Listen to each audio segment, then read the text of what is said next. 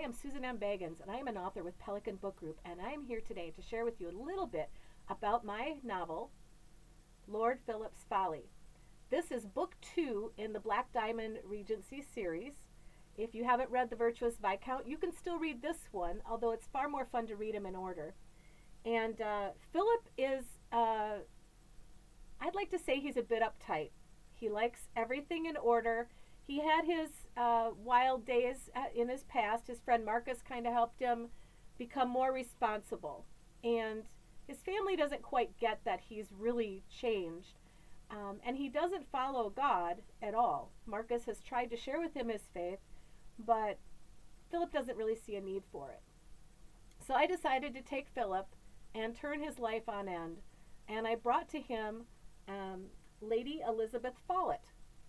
So there's your Folly for you. Her dad is known as Lord Folly by some of the people that don't really respect him very much. And Elizabeth has gone through some very difficult times. And Philip, in his effort to save the day, ends up becoming pretty intimately entwined in her difficulties. So if you want to read it, it's an awesome book. It's fun. I enjoyed just totally upending Philip's life, Lord Philip Westcombe. And again, it's Lord Philip's Folly. It's available in ebook and paperback as well as audiobook.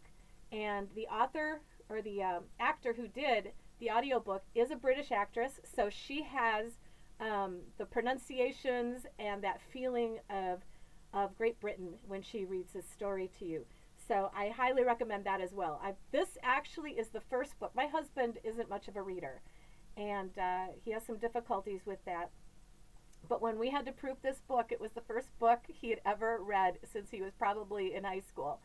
And he loved the story. He just could not put it down. As we were listening and proofing the audiobook, he was reading along. And he just absolutely loved it. And that was his introduction to my writing. I think that was even before we became engaged. So he's still married a writer. Go figure. The poor guy. Anyway, I hope you enjoy this book. It was a fun one to write. The whole series is fun. And I would hope you would get it. Thanks.